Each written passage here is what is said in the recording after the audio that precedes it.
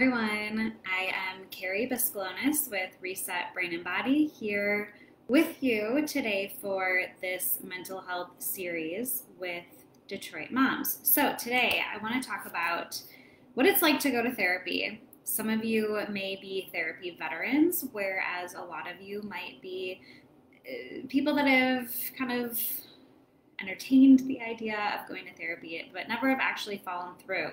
Or perhaps you're someone that have heard horrible stories of what therapy is like, or have seen it depicted in movies or TV shows and say, not me. I don't want to experience that. So I know for me, back in the day when I thought about what therapy was, when I heard about people going to therapy in high school, I, for one, thought that it was me lying on a couch and someone across from me with a notepad taking notes the whole time.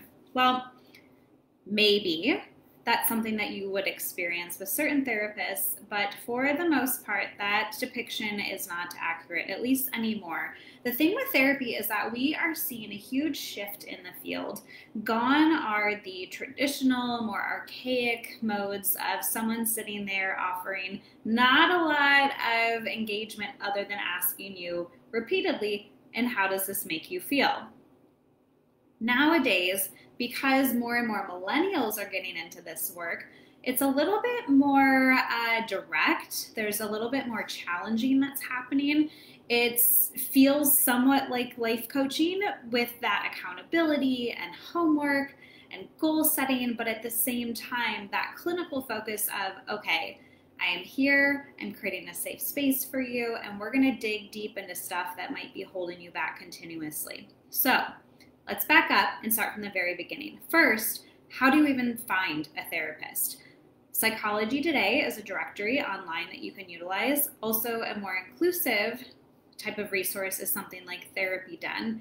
But I would say the best place is to get a recommendation from someone that you know and trust. So that could be someone that you know sees a therapist, your doctor, a family member, or searching Instagram or Facebook and seeing what your friends like or engage with and think, okay, that feels like someone that I could feel safe with and be vulnerable with. From there, typically you're going to have some type of initial consultation, and think of this like dating, in that you are trying to get a good feel for the therapist and see if this person is a good fit for you, because not every therapist will be a good fit for you, and that is okay.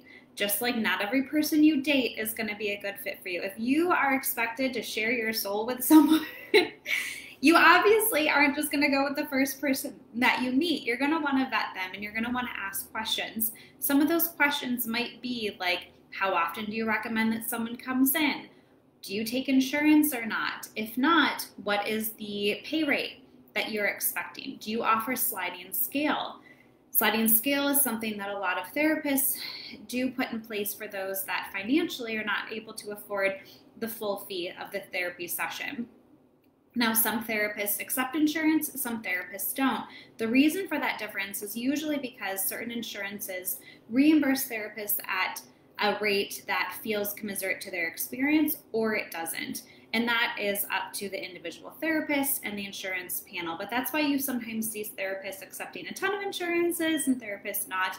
It's because insurance companies do not pay the same rate across the board. Insurance companies all pay something a little bit different, and depending on how much overhead or education that you have as a therapist, then you're going to want to work with an insurance panel that pays you a fee that feels, again, commensurate to your own experience and your own investment in yourself.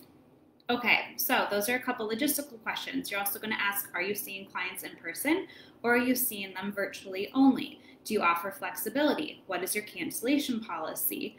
What type of arrangement do you have as far as communication? Can I text? Can I email? Can I call you? How do you do billing? How often am I charged? Again, some more of those logistical questions.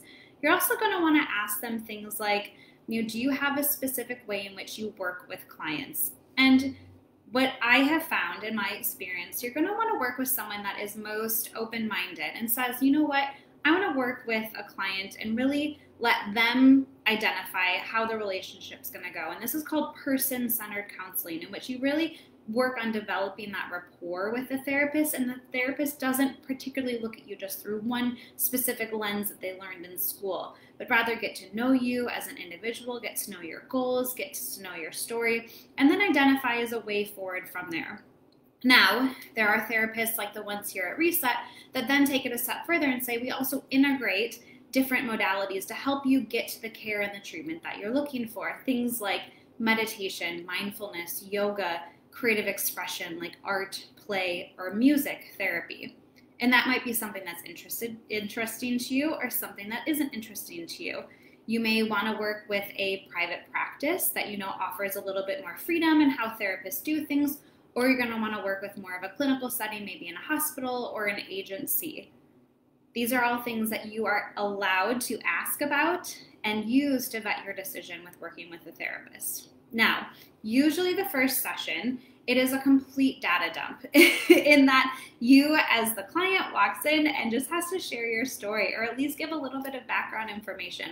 What are you looking to achieve? What are you hoping to work on? And it's okay if you're not in crisis. And this is one of the biggest misconceptions of therapy, is that we think that we have to go in with some sort of huge crisis or some sort of huge question, and that's just not the case. Now, if a therapist does take insurance, they will have to diagnose you. And this is something where the therapist will have to do a little bit of digging to identify what that diagnosis is so that they can submit your claims. And if this is something that intimidates you or feels kind of like, ooh, I don't want to have a diagnosis, you can always say, you know what, even though you might take my insurance, I want to pay out of pocket because I don't want a diagnosis at this time. But if you are using insurance, it's important that you recognize that your therapist will have to make a diagnosis. Now, a lot of people struggle with depression, anxiety, or in therapy, we call it adjustment disorder. Right now, under COVID times, most people are suffering with an adjustment disorder, in that these are unprecedented times and we're all adjusting, and there's stress and anxiety and depression and diminished functioning of our full capacity going on right now. But again, don't be too intimidated by this process, but the therapist is going to have to ask you some questions in order to get that diagnosis if you're using your insurance. Okay, so they will, again, ask you some overarching questions, maybe family history, maybe you fill this form out online before your appointment, or it's something that you do in session, that first session. But again, it's going to be kind of a data dump. But don't think that you have to go in and because you know what your diagnosis is and that you're going to be diagnosed, because again, you could go in and say, I need to explore, we need to learn more about each other. The therapist doesn't have to make the diagnosis right away either. So again, I want to go back to this point of you don't have to be in crisis to ask for help, because this might be the biggest barrier to entry, in that we think that, again, something huge has to be going on in our life, when in reality we could be feeling stuck, or we don't actually have the language or the tools to self-assess and say, oh my gosh, this is anxiety, or wow, my anger and my irritability is actually depression. Sometimes that label helps us, sometimes it doesn't. But either way, we might be diminishing our own experience by delaying ourselves going to ask for help and getting therapy. Because we might realize, oh my gosh, I've been struggling with an eating disorder my whole life.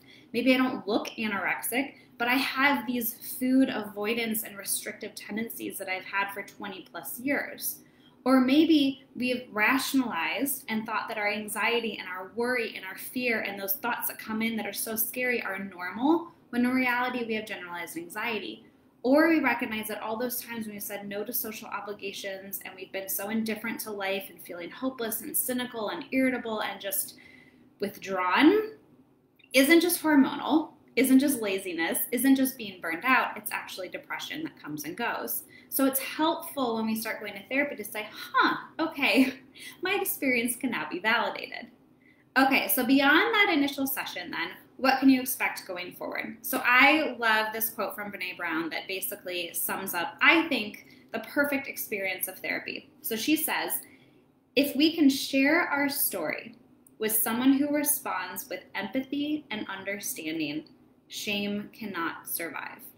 Again, if we can share our story with someone who responds with empathy and understanding, shame cannot survive.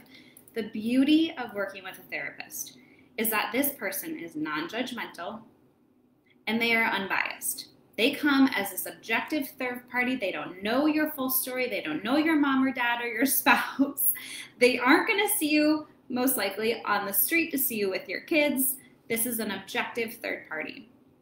And if we can be honest with this person, and we can truly be honest with ourselves and sharing our truth, being vulnerable, and recognizing that the therapist's job is there to be empathetic and understanding, shame cannot survive. And why I think this is so important is that I believe that underneath most of our behaviors and our thoughts, there's a shame story. There's something with a limited belief or a message we've told ourselves. There's self-criticism that has driven our behavior and our thoughts. And when we're able to get that empathy and understanding, when we shed light on that darkness, on that story that we've hidden for so long, shame cannot survive. We start the process of healing. And what does that look like? Oh, it is not linear. Therapy is not like I just keep going, and then I get an A and I graduate. There's a lot of jokes out there, I know, on podcasts and stuff about graduating from therapy. I call it maintenance mode. I don't think you ever graduate. I think you get to a point where you no longer need the weekly or bi-weekly support. But having that regular monthly check-in is so important to continuing to stay self-aware and accountable. Because therapy truly is the process of peeling back the layers, to recognize, why do I do that? Why do I keep having issues with that? Why does this keep coming up for me? And how do I finally let go and move on? How do I become the best version of myself? And a lot of times that starts not with implementing a diet and workout routine, but by getting to know our stuff, the stuff that we've buried, the stuff that's uncomfortable, the stuff that we've avoided. And we have to look at that with support and understanding, because going through that process alone is not fun. So if a therapist can be there to help guide you through the process of, again, peeling back the layers, getting a little bit messy, rumbling in our story, then we're going to be able to rebuild our story to then empower ourselves, to feel more confident, to feel more at peace, to feel more joy, to feel a little bit more in control of our emotions. It's not a linear process. There is no A in therapy. It just asks that you show up, be vulnerable, be open, and be okay to change. Because ultimately that's what we're looking towards is, okay, how can I be a little bit better version of myself? Not that I have to be a different person, but just a better version of who I already am. Because here's the thing, life has layered all of this stuff on us that took us away from our default state of being. And that default state of mind is happiness, it's contentment. But the stories, experiences, traumas, memories, culture, society, everything piles on that we lose who we innately are. So it's not about becoming a different version of yourself. It's just peeling back the layers, freeing yourself from all that stuff, decluttering your mind, decluttering your body so that you can rise up once again and be who you were meant to be. And that in itself shows up in the world as someone who is more confident and happy and joyful and wants to be around other people, and other people want to be around as well. Someone who wants to take care of themselves, who doesn't self-sabotage, who isn't so hard on herself. Okay, so lastly, I want to end this with, excuse me, dry throat, the fact that it is never too late to start therapy. And I find that anytime I see a 12, 13, 14, 15-year-old sitting across from me in therapy, I say, gosh, are you lucky? You are so lucky to start this process so young. What a gift that you're starting to find the mechanisms for self-awareness now, so that when you're 50, 60, 70, you're not looking back and saying, what the heck, what were those choices that I made? Life was not supposed to look like this. The amount of times that I've seen someone come in at 50, it seems to be a really pivotal age. 50, they come in and say, life is not what I thought it was going to look like at this age. And they have two choices. They either decide that they're just going to live to start dying, start that long road to death, or they say, I need to figure things out. I need to shift. I need to figure out how I got to this point so I don't repeat it for the next 30, 40, 50 years. You are never too late. It is never too late. There is always time to shift things. Okay, I am happy to, sorry, excuse me.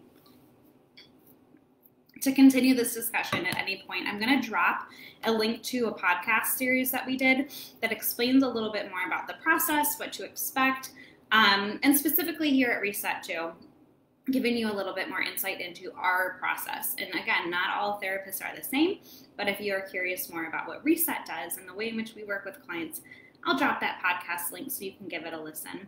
But please, any other questions, comments, concerns, hesitations, please drop in the comments and I will reply. Have a great day. Thank you.